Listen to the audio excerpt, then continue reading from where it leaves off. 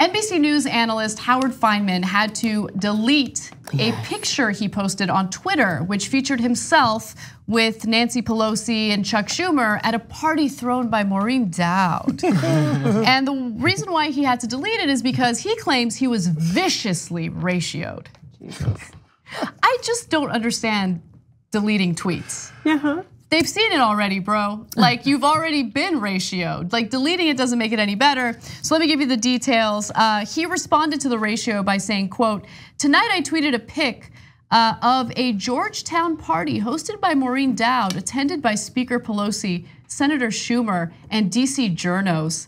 In the old days, it would have been a benign big shot brag, no more. It was viciously ratioed by left and right. I deleted it. All establishments are hated."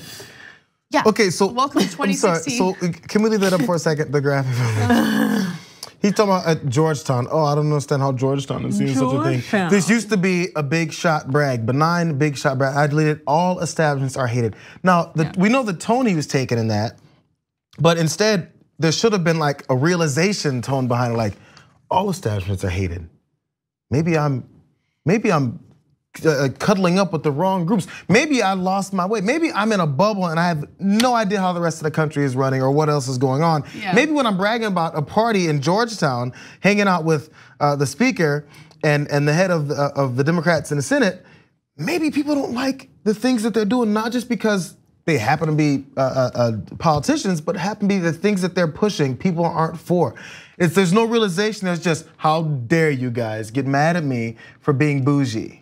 That's all it was. It was viciously ratioed. Oh my God, it's Twitter, bro. It's Twitter, exactly. And it happens, like people have lapses in judgment. You know, I think I've been there. And it is what it is. But the question he should ask himself, and I think he's too in this bubble to even realize it. It's not just that people hate establishments or the establishment. You're supposed to be a journalist. There are supposed to be journalists at that party. And so what? A journalist is not supposed to be hobnobbing with the very people that he is supposed to hold, accountable. Like, you're supposed to do analysis and reporting on these people in positions of power. And if you're partying with them, as they do at the White House Correspondents' Dinner and all that, that seeps into your reporting, right? Because you see them as your friends, you see them as your buddies, you're partying with them, you're having martinis with them, hold the vermouth, you know what I'm saying? And so, and look, we all know what it's like to have to tell a good friend the truth about what you think about what they're doing. You're likely to lessen the blow or soften the blow, whatever it is. A journalist is supposed to speak truth to power. And right now we have this situation where we have false equivalencies in the media, equivocating, all this nonsense. And that photo kind of represented that, at least for me. That was the way that I saw it. And Adrienne, I want to hear your thoughts on it. But first, let me tell you what the tweet said. So the photo, he tweeted the photo, but it also included this. A Maureen Dowd party is always crowded. Jesus Christ. The action is outside her home. Speaker Pelosi arrived late, greeted by the hostess, escorted in by Senator Schumer. The event was for Carl Hulse, nothing against the guy, right? Chief Washington correspondent for the New York Times, who has a book about Supreme Court nomination fights. Okay, it's just, like, it's not gonna connect with people in the way that it would connect for you or with you.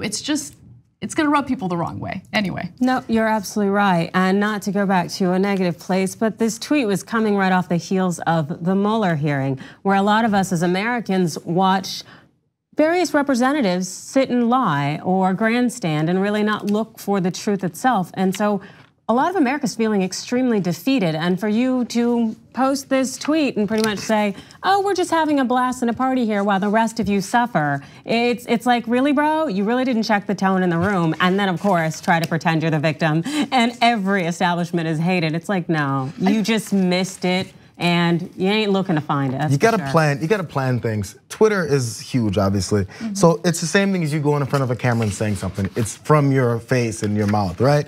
So what did you expect? If you go on Twitter and you write something, what did you expect? You expect everyone to go, Was that the response you were expecting to get? Yo.